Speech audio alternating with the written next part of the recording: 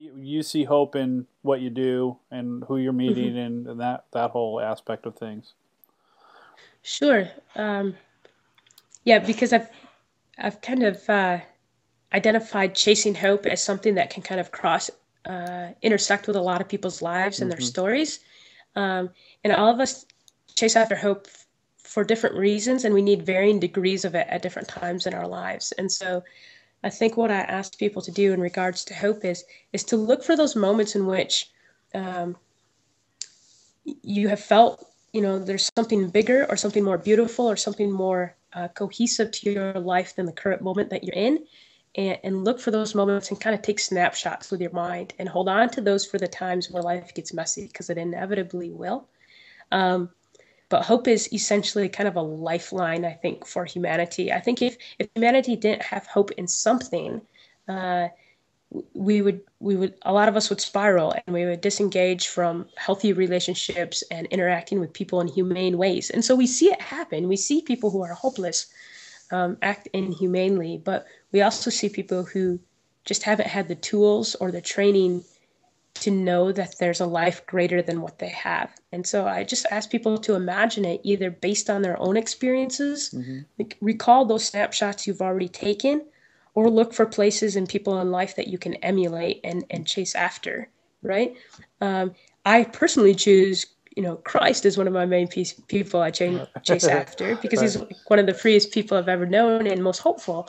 Um, but I chase after hope in iterations that other people have shown me too. Like simply getting the job done well is a version of chasing hope. Taking time to be in scripture is a way of chasing hope. Uh, Asking for help when your life is more burdensome than what you can handle, that's a way of chasing hope. And so chasing hope plays out very differently all the time. And so I'm calling people to chase hope in the grand scheme of like grief when death happens and also when their kid throws the applesauce across the kitchen and doesn't know what to do anymore. Like we're all hope chasers. We all just need to kind of keep living, and it's not this overly optimistic view that Right. everything can be peachy keen all the time. Right. That's not what I'm saying. I'm just simply saying that it doesn't have to be as ugly as our natural dispositions would make it, Like, right? um, go ahead. Yeah, the humanity of Christ is the part of Christ that captures my brain, that captures my mind, because I understand humanity, right? So this undescribable part of us that's called our soul, like yeah, that's captured by divinity, and I feel like the divine Christ does move and calls us to things in life, but the humanity of Christ is what we get and what we can breathe and live along with other people, and so when we see him be sacrificial in his friendships, when we see him being service oriented in his like day-to-day actions, when we see him take time and respite away from community and things that are like good, like you can take a break from things that are good. Sometimes we think we only have to take breaks from that which like hurts us or burdens us, Right. right? And Christ's humanity shows us like no, we just plain actually need rest. That's part of how we are hardwired. We're not actually hardwired to go all the time. And and so this is the part of Christ that that allows me to believe in him with just pretty much wild abandon is the fact that he was human. I pretty much I don't know what I would do because I've not been presented with a Christianity where Christ is only divine. The church does that one pretty strongly, but I've read scripture enough and been in the presence with enough people who get the human Christ that I've Hmm. been exposed to a Christ that's worth following, Hmm. I think. Hmm. Because part of listening, yeah, it's interesting to hear you define it as a spiritual discipline because I don't know if I've looked at it that way, except that I have the expectation of myself that that's part of how my faith plays out. So I guess the definition of that would be a spiritual discipline. Like this is part of living faith out is listening.